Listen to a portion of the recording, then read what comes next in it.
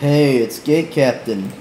Um, so a lot of you who have been watching my channel for the past however long will know that I've been using Lua as my primary means of creating Dynasty Warriors mods. So, if you want to know how I do that, here's how. You need PCSX2 with your Dynasty Warriors game of choice. I'm doing Dynasty Warriors 4. And Cheat Engine. You have to have Cheat Engine. That's how I do this. There are probably some other cheat devices that work as well, but Cheat Engine is my favorite one. So, and I'm going to use Gate Captain to demonstrate this instead of Chow Yu. So, let's say, you want to make a script that just allows you to press a button and instantly get full Muso, which, is cheating, but I'm not going to judge you if you want to cheat the game like that. Well, you can do it with Cheat Engine's Lua script. You could also just use a PNAT script like a normal person, but let's say you're not normal, like me. Let's use the Lua script instead. So to create a Lua script, you need to go into the memory viewer and either press Control A or go into Tools and go to Auto Assemble. This is where you write scripts. This is all you have. This is all you need. But the first thing you have to do is make sure that Cheat Engine knows that this is a Lua script, and you do that by putting these two brackets here, and then use $Lua. And if it shows up in white, then you'll know you did it right. Now, we need to set the function. So we'll call this local function. And we can just call it some tutorial. And make sure you close it out.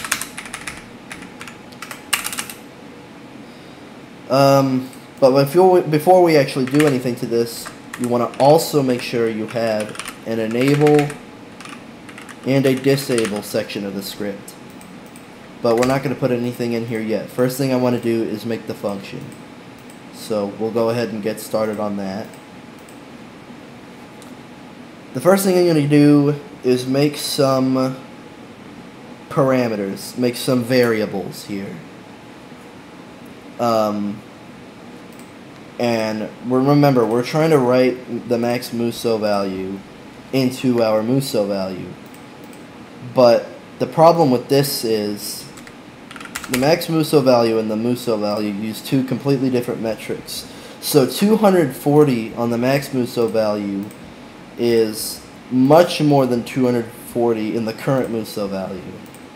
But I happen to know that it's just 16. The current Muso value is just 16 times the max Muso value. So if you just take 240, you multiply that by 16. Whoops, I did that wrong. Times 16. That should be the value that gives you max Muso. And it's different for depending on how leveled up your characters are, what items you are using, and all that stuff. So that's why I'm doing this, so it works for all characters. So the first thing we're going to do is set these variables. We'll do P, and I always start with P or S depending on whether I'm using player 1 or player 2. Player 1 is P, player 2 is S, things that have nothing to do with player 1 or 2 just have B in them, or nothing. So we'll call this P max Muso,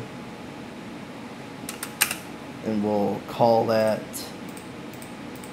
In order to set this parameter, we need to read a value from this table, and you can do that with the scripts from, or not the scripts, the functions from this website. This website lists all of the Lua functions that work with Cheat Engine, but we're not interested in most of these. We're only interested in the read and write part. So, and the function you have to use differs depending on what your value type is. So we're working with both 2-byte and 1-byte value. So we'll be using read byte and read small integer, and also write byte and write small integer and all that stuff. We'll put our P max Muso value. This is supposed to be just one value. So we're going to call this as just reading our max Muso value. But remember, we're trying to write that times 16 into our Muso value. So what we'll do, we'll put parentheses around this and just multiply that by 16 with Lua. And that should be good. So next we're just gonna make the actual if-then statement. And it should just be one if-then statement, because we're not making anything complicated here. And the idea is, once this value equals whatever it is when you press L3, which is 253 in this case. So if read, oh my goodness, I made a big mistake. This is supposed to be read small integer. Because remember, it's a 2-byte value. If you have anything bigger than 255, you try using a 1-byte value, it's not going to work. So make sure that this is used read small integer if it's a 2-byte value. So if read byte, and this is our value for pressing L3, which is the button I'm going to use for this. You can use different ones if you want, if you really want to recreate this bad script. And so if that equals 253, and if you just type a number in here, it's going to read it in decimal, not hex. If you want it to be read in hex, you have to put 0x and then your value here, which in this case is FD, but I don't use hex, so we'll just 253. So basically in English, this is, if you press L3, then it executes everything between this if and this end statement. And all we're going to do is we're going to write small integer, which is 2 bytes. We're going to write into the Muso value, the Muso address, I mean, and make sure that you are putting parentheses around the, or not parentheses, well yeah, use parentheses and quotations around the address.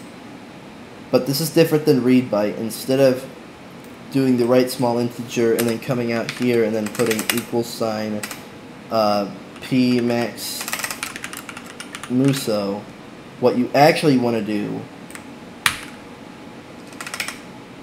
is just put a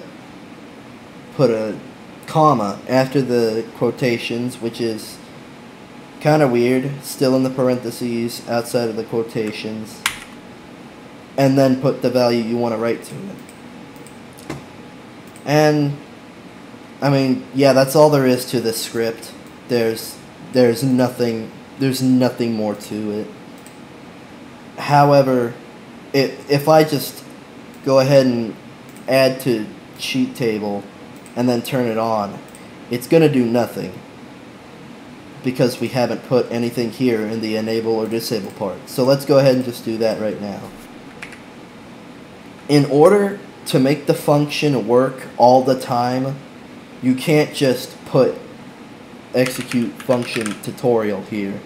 It's like on enable, just run the script, because then it won't work, because it only executes once and then it stops.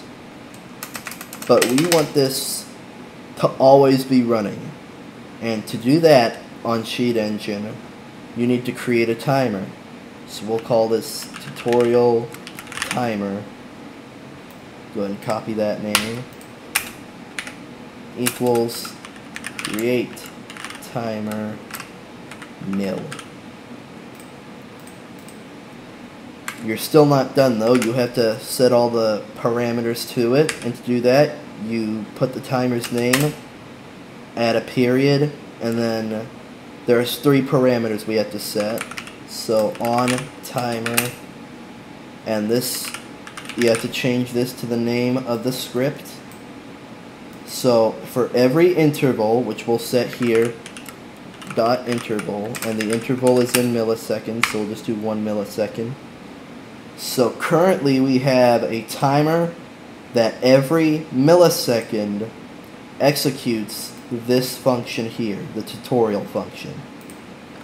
And the last thing you have to do is enable it. And when it's disabled, you don't want it to be running, right? So all you have to do for that is create a statement. If the tutorial timer is running, then destroy it. Oops. Dot destroy. That's how you end the timer. Stop it from running. Okay, so this should be the full script. It's not a difficult script to make, I think. You can go ahead and name it tutorial script. We'll turn it on. We'll see if it works. There you have it. I just pressed L3 and it works. And if you hold L3, of course, it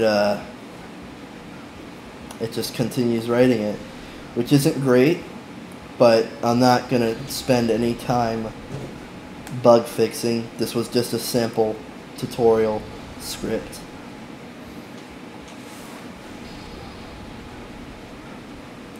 And yeah, that's really all there is to it.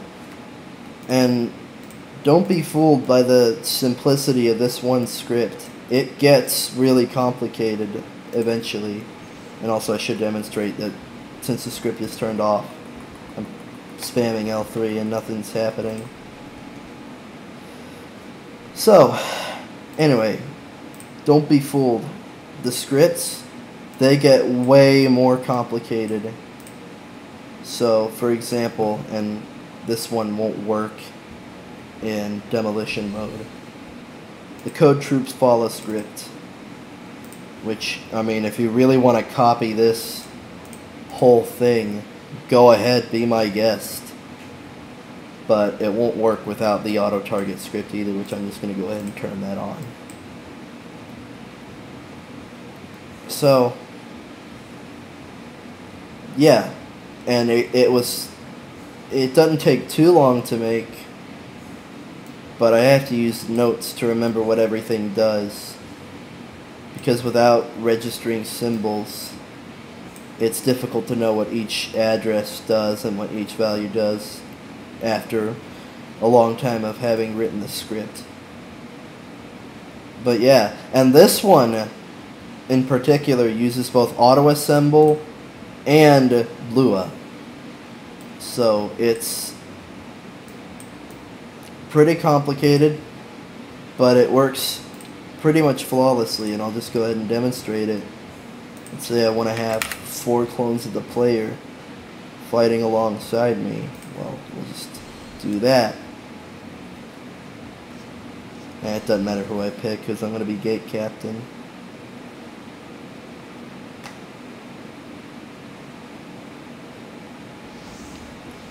There you have it.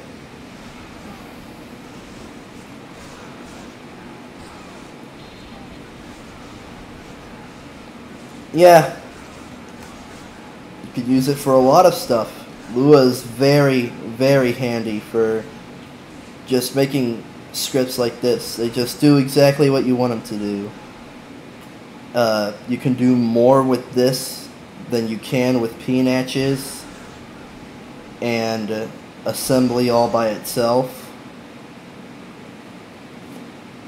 And that's also how I made the tag team script, which I'll go ahead and just Plain Street that. See? Press L2, changes. I should probably hit the try again button to better show it when there's only 2 gate captains here. Okay, well, we're Yao Chan now. Yeah, this is just a Lua script. Lua's pretty powerful. So now hopefully you know how to use it. You can make some pretty cool stuff with it. And yeah. Hope you enjoyed this. Hope you make something really cool with it.